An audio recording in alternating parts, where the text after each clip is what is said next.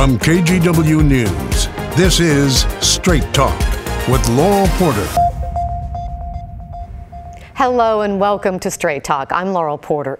Have you noticed something missing right in the heart of downtown Portland? If you drive over the Broadway Bridge into downtown, you can't help but notice things look a lot different. The old U.S. Post Office is gone. And from 9th Avenue looking east, you can see Union Station on 6th Avenue for the first time. It's no longer blocked by the post office. So what's going on? What is the plan for that 34-acre site located within the Central City in Northwest Portland? Most of the properties are owned by Portland Housing Bureau and by Prosper Portland, the economic and urban development agency for the city. In this episode of Straight Talk, we find out more about the project called the Broadway Corridor, designed to connect the Old Town, Chinatown, and Pearl District neighborhoods.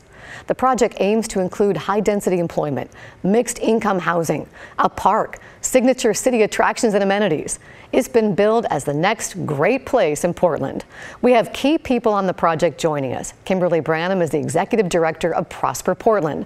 She's responsible for ensuring Portland achieves the mission of creating economic growth and opportunity throughout the city.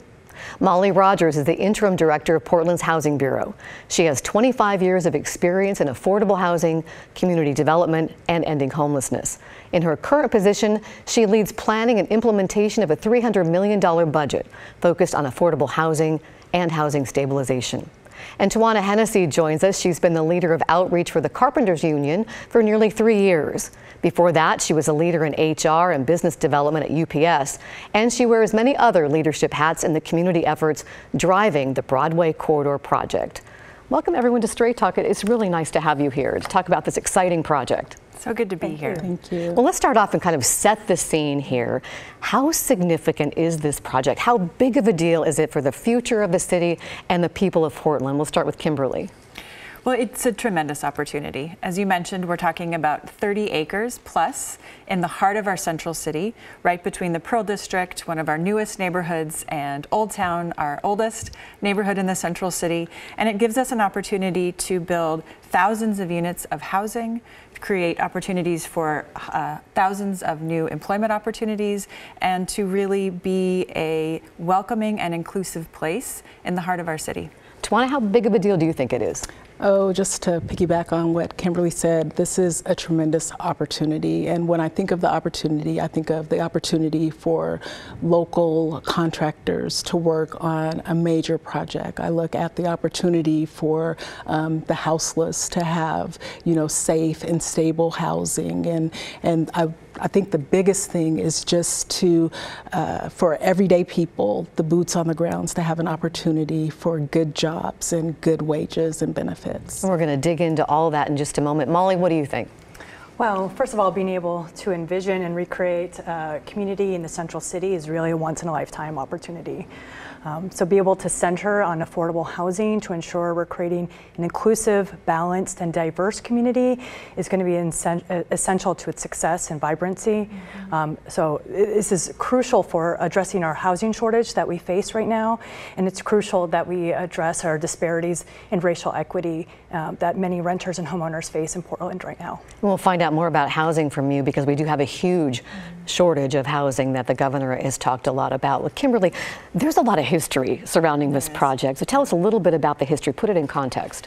So the site itself is significant. It's long been a center of commerce going back to Native American communities who traded there, thinking about the history of the Japanese American and Chinese American and African American communities who called it their home. And then most recently it's been the post office site. And since about 1988, maybe a little bit before, there was an idea to move the post office out of the central city. And so included in the central city plan in 1988, as soon as that, people were thinking about what could you do there.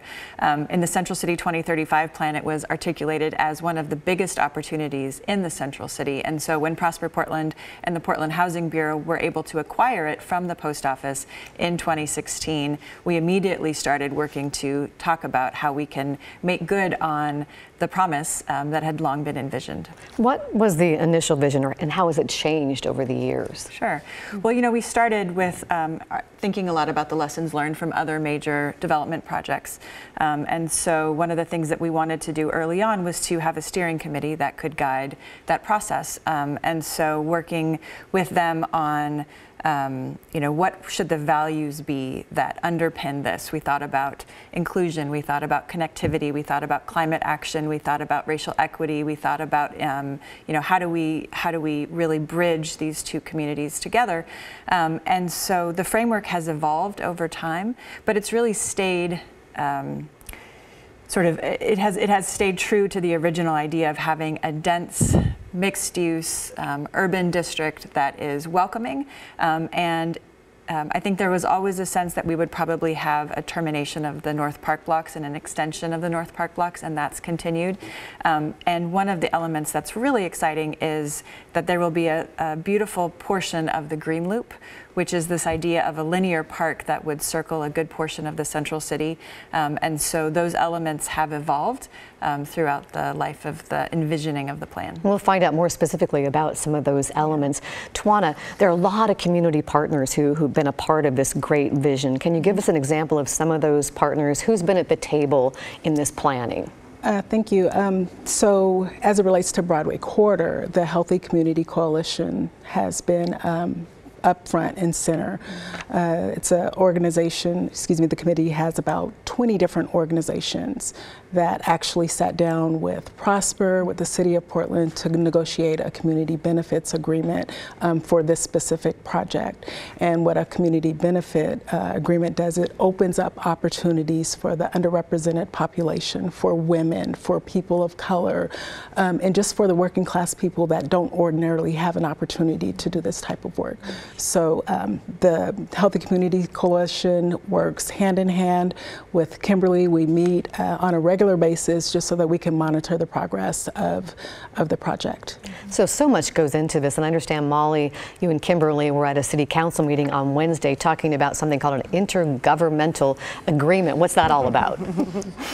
Well, Prosper Portland is a quasi-governmental entity that is separate from the City of Portland. I work for the Portland Housing Bureau, and we have to enter into an agreement. And really what it is, it's laying the groundwork of how we're going to implement a shared goal of creating 720 affordable housing units within the Broadway Corridor. And when we say affordable housing, we mean housing that's affordable to households earning 60% of area median income and below.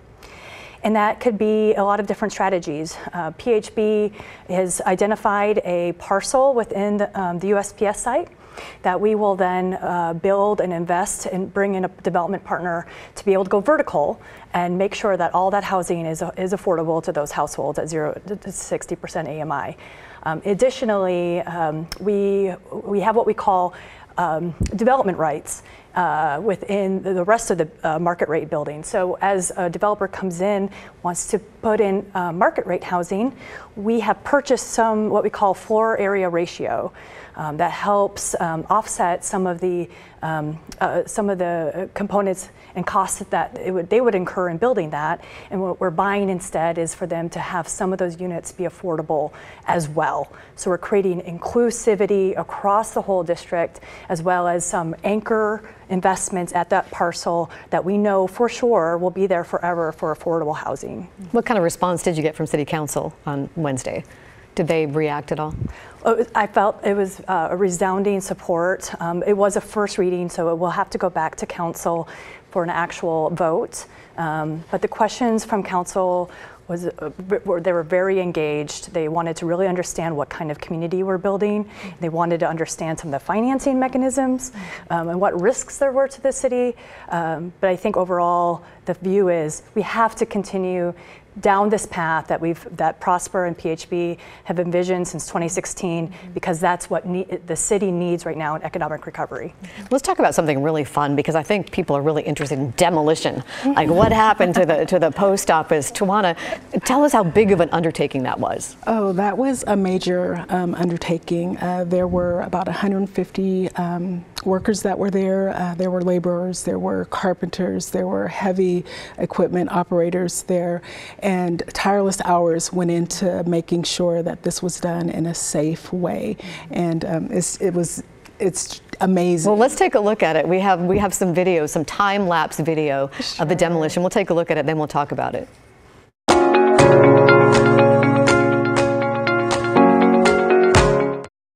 You can see the seasons change. Tawana, tell us, how long did this take, this demolition? Oh my gosh, only if it took that amount of time. But it took a lot of time. And what you're seeing is actually about a year's worth of work, of planning, of just contractors coming together, subcontractors coming together, workers coming together, and doing hazmat remediation and all sorts of things. And so this is actually a year's worth of work that's been ongoing. So it's human beings. I mean, this work doesn't happen without a lot of talented, dedicated human beings. Tell us a little bit more about the workers involved. You are absolutely right. So there were multiple companies, multiple contractors, just a whole host of people and workers that came together to make this happen. And, you know, we highlighted some of this to make sure that there were BIPOC contractors there. So there was really great work. We were intentional about who we brought on board to make sure that we got this done. I know there was a really great effort to make sure that you did hire minority-owned contractors. And we have a graphic that highlights some of the stats. So I'll read some of the stats and then we'll talk about it. The current phase of demolition and remediation work is a $30+ million investment. More than 90% of the work on the site is being performed by certified minority-owned firms. The project has met or exceeded its workforce goals for women in almost all categories. And there will be 4,000+ jobs at the site at full build out. Tawana, can you tell us a little bit more about some of those stats? Isn't that exciting? Amazing. First of all, that we were able to do that, and that comes from being intentional. And just to give you a little bit more information, 98% of those are co-bid contractors. So that number is almost at 100%, and that is so exciting. The workforce, women, people of color, for women, we've exceeded those goals. Where there's a 6% goal, we're at 8.6. And it just keeps climbing and climbing. And again, that comes from being intentional, that comes from having relationships, that comes from meeting with one another and deciding, you know, how we move forward. If we're falling short, how are we going to reach these goals so that we can not only complete the project, but so that the community can be happy. You know, I'm curious, you represent the Carpenters Union. How many carpenters are women? Do we have a lot of women that are carpenters? You know, we do have, well, I'll say this, we're now 12 states. As a whole, we have 90,000 members, and of that, I'll say about a third or fourth of that is women. However, we are actively engaging with women as these projects come up, and they're able to see that women are actually doing the work, right? We're able to pull more women in. Oh, that's great. Molly, I want to talk more about housing. Let's dig into more, because that's what people are going to see first, right? The first vertical thing is going to be housing. So tell us a little bit more about what we can expect to see right off the bat when we start seeing building and construction. Yes, for sure. After the demolition, we're going to have to start the work of rebuilding a new community. So that's laying out pavement and sidewalks and roads, and address the other infrastructure needs before we can what we call go vertical.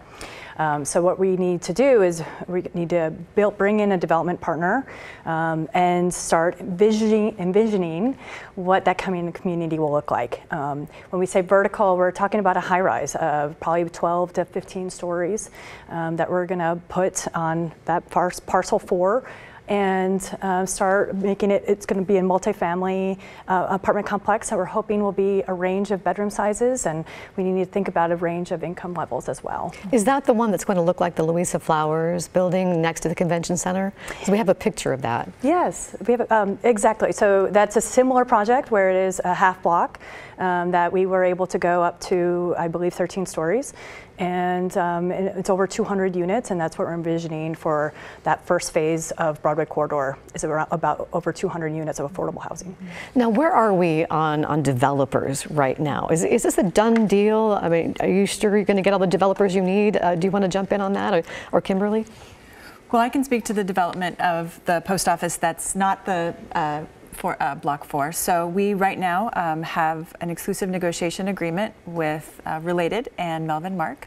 And so we are in a process of discussing with them what it would look like to enter into a development and disposition agreement, so to sell the property to them over a certain number of phases.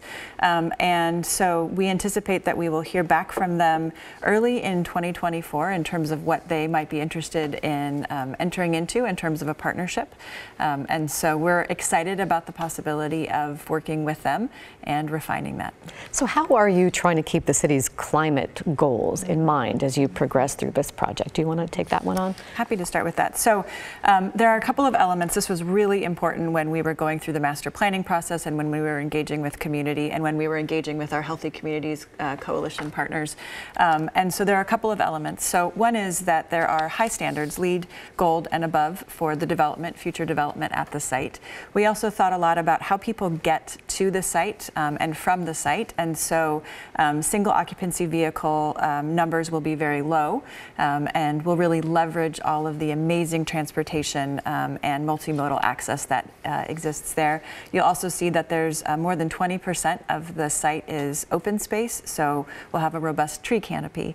And then we are working with partners on how we can ultimately achieve a net carbon zero development with PGE and others. Is there something else to add from the housing component on the climate goals? Yes, well, we have been able to forge a partnership with our sister bureau, Bureau of Planning and Sustainability, the Portland Clean Energy Fund. So we want to be able to invest, co-invest in our multifamily in ways that reduces our carbon footprints, look at energy efficient multifamily, solar panels if possible, air quality, as much as we can efficient air conditioning, because we know we're getting hotter.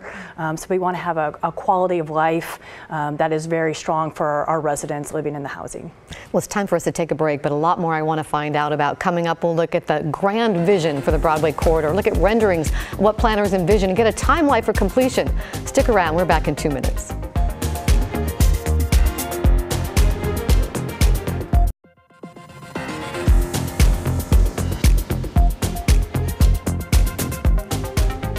Welcome back to Straight Talk. I'm Laurel Porter. We're talking about what's being called the next great place in Portland. It will go in where the old U.S. Post Office used to be. What's the Broadway Corridor all about? We find out from key people involved with the project. Prosper Portland's Executive Director Kimberly Branham is here. Also joining us, Molly Rogers, the Interim Director of the Portland Housing Bureau, and Tawana Hennessy, the Outreach Representative for the Northwest Regional Council of Carpenters. Once again, thanks for being here. This has been really fun to find out about this project because all of us have noticed the post office being gone, but we wonder what's going in there. So what is the grand vision when it's all said and done? What you think this is going to look like? What your hopes are for it, Kimberly? Well, ZGF Architects and the Place team was the team that put together our master plan. And so when you see the renderings, I just want to recognize the local teams that did that amazing work. And what they imagined and what we pulled together collectively is this dense, mixed-use, inclusive, very welcoming site. And so what you'll see along Johnson Avenue, Northwest Johnson Avenue, is I think you're seeing that right now, it will feel like a main street. And then we'll have the park that will complete the North Park blocks, and along that we'll have both an affordable housing development as well as other residential development. And to the north end, there's really an opportunity to have major employment centers. Now, of course, this is all going to be built out over 10 to 20 years, and so there will be a lot more that will come to life, but I think it will feel like a very vibrant, inclusive, and really connected place. Tawana, what are your hopes for this project? Just to tag along with what Kimberly said, she said it so eloquently, I'd really like to see laughter. I'd like to see children playing. I'd like to see diverse groups coming together and living together. I'd like to see the workers that helped to build the project actually be able to live there and enjoy the downtown area. And what about trying to make this project racially just? What are the efforts there? Community benefits agreements are a tool that we use to do that. Again, going back to making sure that there are women and people of color, that the minority contracting community is also represented in actually building the buildings. So that is a way to do that. I wish we didn't have to do it that way. I wish that, you know, Oregon would just be a place where we could all just go to work and not have to carve out those tools, but we have to do that right now. So those are the things that we have in place that are able to tackle that issue.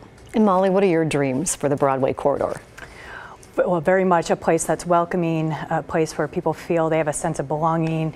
There's not, doesn't feel like an enclave of only for affluent people, that we are bringing in a place for those who are really essential workers in the city can live and thrive and play there as well. We're talking about people who are bus drivers, people who are our grocery store workers, people who are teachers. They deserve and they need more homes as well. So be able to center and anchor an early investment means we can be able to have those folks be centered in how the rest of the community gets built out. And how we really look at that, and similar to what Tawana said, we want to really look at who are the communities that were initially perhaps displaced many decades, generations ago? How do we ensure some ability to come back and thrive in that community? We're going to ask our development partners to do additional marketing and outreach to underrepresented populations that have disproportionately have not had access to housing. So that's how we want to build out to create that more inclusive community. And Kimberly, you mentioned 10 or 20 years. What's the timeline for this? Well, so in the immediate term, we're going to see the site be fully open, and it'll be environmentally cleaned up, and then Northwest Johnson and Kearney will be built out by Portland Bureau of Transportation, and then after that you'll start to see the first phase of development happening in 25, 26, and then it could be another 10, 20 years until it's fully built out, depending on what we see from the market and developer interest. What is this park going to look like? I mean, Portlanders love their parks. Is it going to be a green space? Will it be more like Pioneer Courthouse Square or Directors Park? Yeah. So their parks actually just hired the team to really imagine it more fully, but as it's envisioned right now, it will be an open green space. People really wanted a space where they could use a soccer ball and have a picnic and come together, and it will, so right in the heart of the development, and then at the end of it there will be the green loop that will connect up to the bridge, and we have a picture of that here, of the green loop. You'll see about a 35-foot increase, and so eventually the green loop will take you from the park up to the bridge, so you'll have a beautiful view of the development and of the river from the top of the development. And given the changing dynamic of working from home since the pandemic, will there be less emphasis on office space? There's so many vacant offices downtown, and more than on residences. We certainly imagine that the first phases will be residential development, and one of the things that's terrific about the master plan is that it really allows us, as the market evolves, to determine what is needed. So I would imagine that there would be less traditional office space, and probably more mixed-use buildings, and potentially places where people can live and work. And so I think it'll be interesting to see how it evolves over the next Well, it's decade. such an exciting project. I want to give you each about 20 seconds or so for a final thought about the Broadway Corridor. Start with Molly. Well, we're very much excited to think about housing opportunities that can help address our housing shortage we have right now. We believe we need 120,000 more units of housing in the next 20 years. So this will be able to be a catalyst of incredible amount of thousands of new units that could go into the central city to help address that shortage. And we have to recognize that right now the average Black Portlander cannot afford to live, rent, or buy in any neighborhood of the city. And we have to address, through these housing investments, ways that we're addressing racial equity and bringing in additional outreach work to make sure folks, a diverse set of households, especially our BIPOC households, can have a place to call home right in the central city. I only can give you about 10 seconds. We're almost out of time. Tawana, do you have a quick thought? Sure. Let's not forsake the people for the buildings. Let's make sure that everyone can afford to live and work and play in the area. And let's also honor the memory of those that came before us, whose homes, hopes, and dreams were dashed and let us now inherit it. Well, Twana, Molly, Kimberly, thank you for joining us here on Straight Talk. We really appreciate it. Thank you for watching and listening. Remember, you can get Straight Talk as a podcast. Search for KGW Straight Talk wherever you get your podcasts. Join us next week when we talk to Basic Rights Oregon about the state of LGBTQ+ rights in the nation and here at home. We'll see you next week.